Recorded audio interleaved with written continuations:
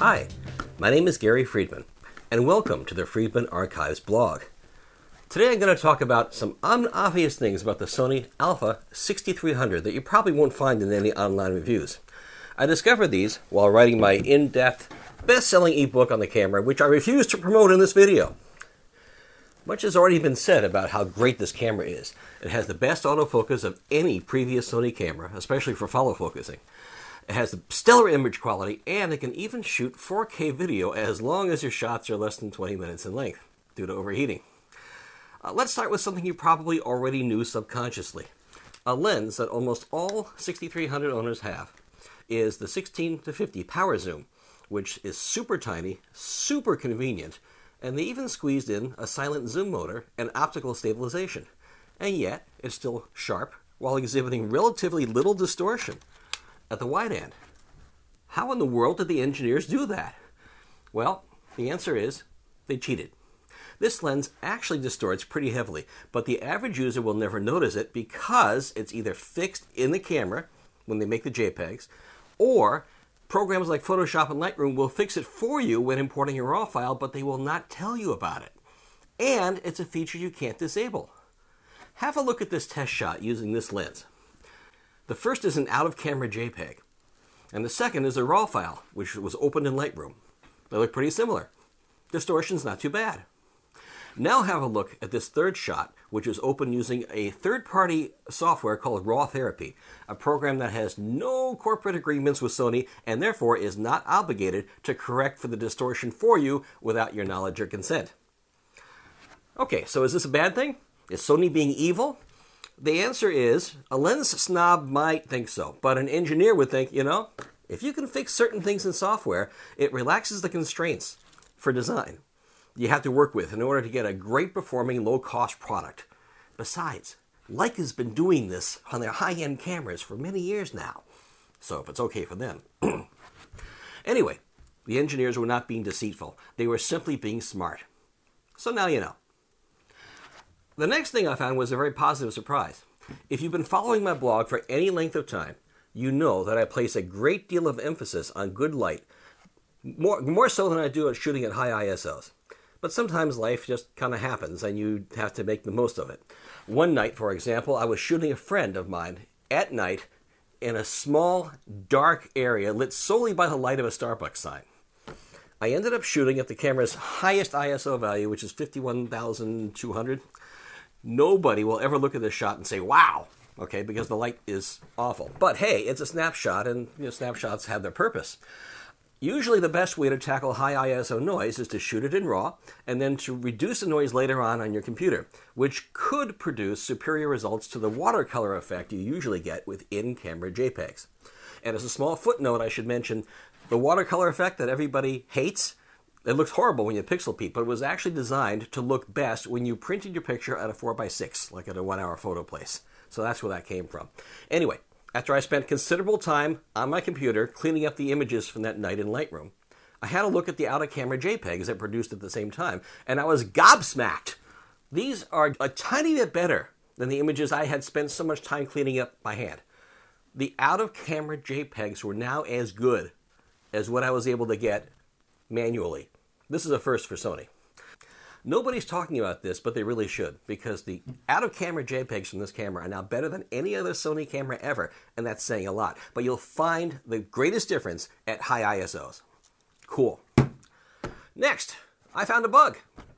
Just one bug, mind you, but it's pretty incredible considering the camera's complexity. It's the flash exposure lock feature, which was designed originally for situations where the subject was too small for the flash metering to expose for properly. Have a look at this example. These were taken with an older Canon camera many years ago.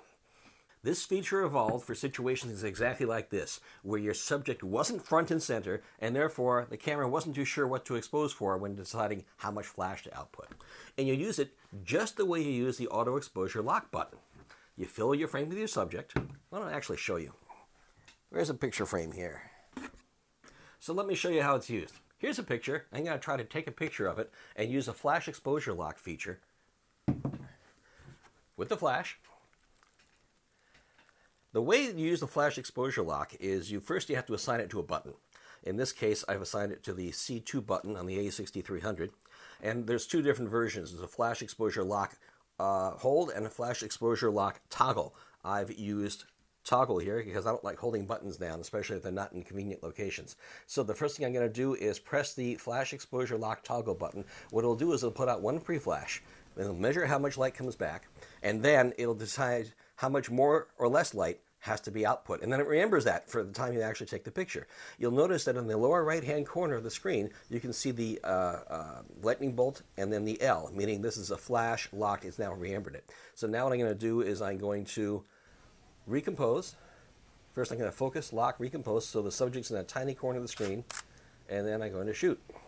So here's what I discovered about that. When you use the flash exposure lock with the ISO set to auto, it tends to overexpose by about 2 stops. Have a look at that. Not acceptable. The fix is very easy. What you do is you change your ISO to something other than auto. In this case, let's just set it to 200.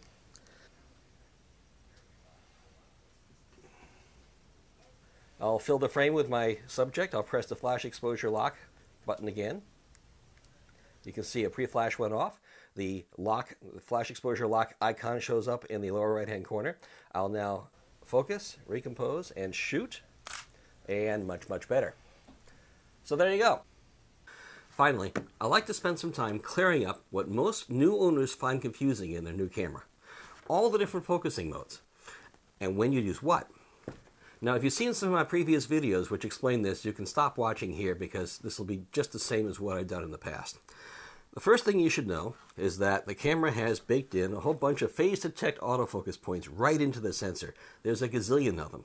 Let me show you how just one of them works. And I'm going to isolate it by hitting the function button, going to the focus area, and switching to the flexible spot small. It's the smallest you can actually get, a small point. See that little square in the center? That's what it's going to focus on. So let me go to the very, very center. There we go. Even though it says phase detect versus contrast detect, you should know that all autofocus mechanisms require contrast in order to do the job. For example, if you point it to a blank featureless wall and then press the shutter release button halfway, you're going to see it's going to fail. It's just going to start hunting and hunting and say, there's nothing I can possibly focus on. Now let me show you this. We got 3 horizontal lines here. I'm going to use the bottom one now. I'm going to put the bottom one right in the middle of that square, and I'm going to hit the shutter release button halfway. Notice it's having a hard time focusing on it. See that blinking green light in the lower left-hand corner? That means it can't find focus. Now what I'm going to try to do is turn this 90 degrees sideways and feed it a vertical line. Ha! No problem at all. Is that unique to just this one focus point? Let's try another one. I'll hit the center button and change it. Let's go 2 up and 1 over. And let's do the same experiment again. I'll give it a horizontal line to focus on right there. Nope, can't do it. Blinking green light. Now let's try it over here. No problem at all. So the moral to the story is, this camera, all the pixels on this camera, all the phase detect pixels on this camera require vertical contrast in order to do the job properly. Will this ever show up as a problem for you? Probably not, because in the real world it's not as clean, cut, and dried as the example I've shown here. Of course, I did that on purpose. Okay, so you're the camera, and you don't have more than one focus point. You got a gazillion of them all over the sensor. Which one do you choose? How do you figure out which one of those to choose and identify your subject? Basically, the camera uses 2 heuristics to accomplish this.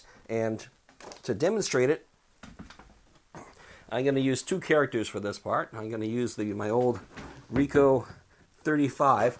Ricoh is now the owner of Pentax, but in the olden days they made some really outstanding rangefinders. Rangefinders didn't have mirrors, they didn't have pentaprisms. You would take the picture through one lens and you would actually compose the image out of here. Rangefinders were famous for being very small and very, very quiet. That was the noise of a rangefinder. Let me put it close to my microphone so you can hear that. Up until the advent of the A6300, rangefinders were considered the quietest cameras you can buy. But now, with silent shooting mode, it's been superseded. Anyway, so that's one, and I'm going to put that over here. Next, my old friend, the Zenit. Pride of the Soviet Union back in 1988. You can use it in Siberia in the wintertime, but I talked about this in other videos. I'm going to put that right over here, a lot closer. Cool. Now, if you're the camera, what it will do when you're focusing is it'll evaluate the distance behind every single phase detect point on that sensor, and it'll figure out what's the closest, and it'll assume that that's the subject. So you have something close and far away, the camera will always select whatever's closest, and that will be the subject. Unless face detection is put on. Not phase detection, face. The camera can recognize a face, and if it does that, here's a Sears Portrait Special. I'm going to put that right in front of the further away object, and sure enough, if it recognizes the face, it'll say, okay, that's my subject, and it'll focus on that instead. So that's the two heuristics it uses.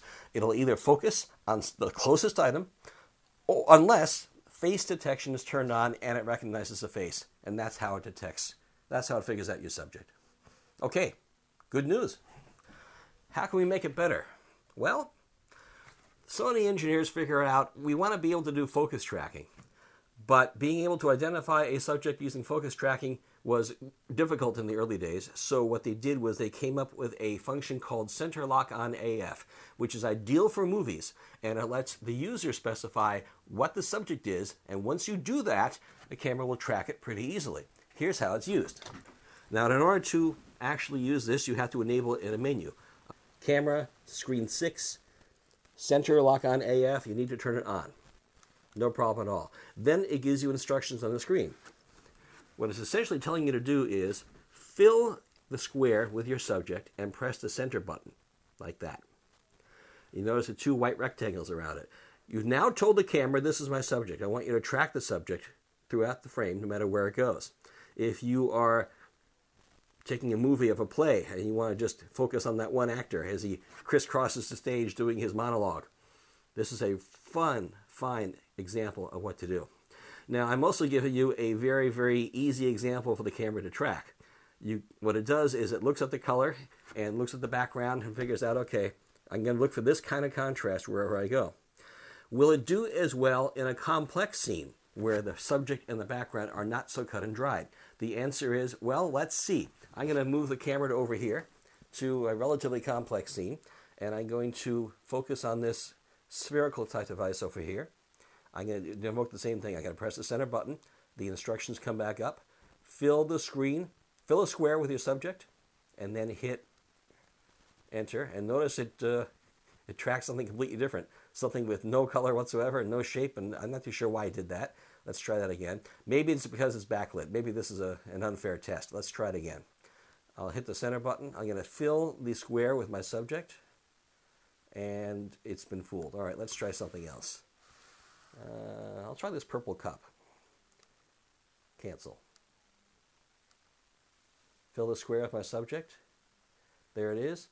Okay, now the purple cup is distinctly a different color, so the camera will have no problem at all following that no matter what. Now, in previous incarnations when I did this, it would sometimes jump from one object to the other, because in a confusing environment, it will get confused. But in a cut and dried one where your subject clearly stands out from everything else, you're going to be doing all right. This is a great feature. As I said, ideal for movies. Okay, how can we make it better? Well, the Sony engineers have probably said to themselves, what if we had it so that the user didn't have to get involved in identifying the subject? What if we did it automatically using the two heuristics that we identified earlier? Whatever was closest, or whenever there was a face detected. And that's how Lock on AF was born. That's the very last feature you'll see inside your focus area menu. Let's go down the list here. Focus area Y, that means the camera can pretty much choose any face detect point it wants. Zone lets you choose from a subset of 3 vertical stripes. Center is pretty intuitively obvious. Flexible spot, you can have either small, medium, or large. Expanded flexible spot.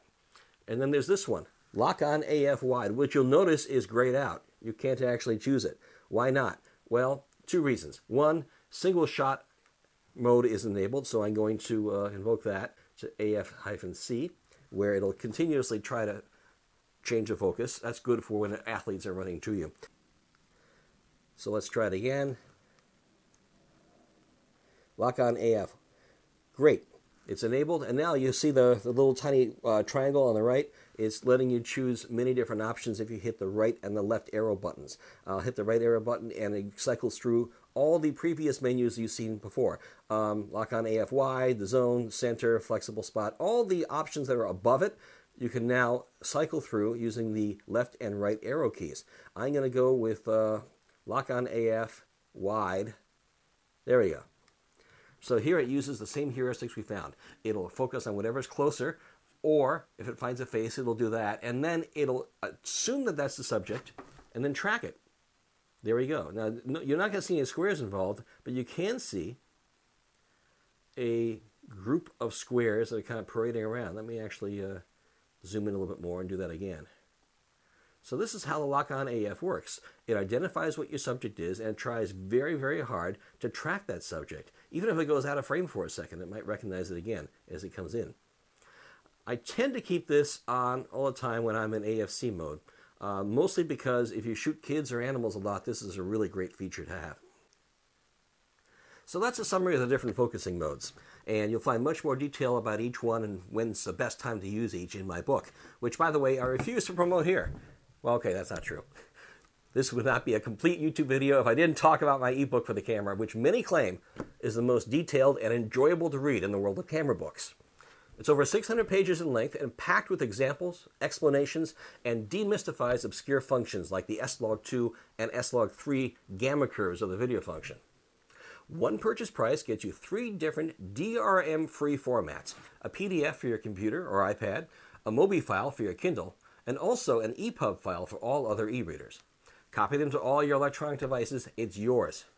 Also, if you like the way I explain things, you might also really enjoy the Friedman Archive seminars, which can now be watched in the comfort of your home by streaming video. It reveals the secrets of taking WOW-type images that the masters knew in the days before RAW and the days before Photoshop.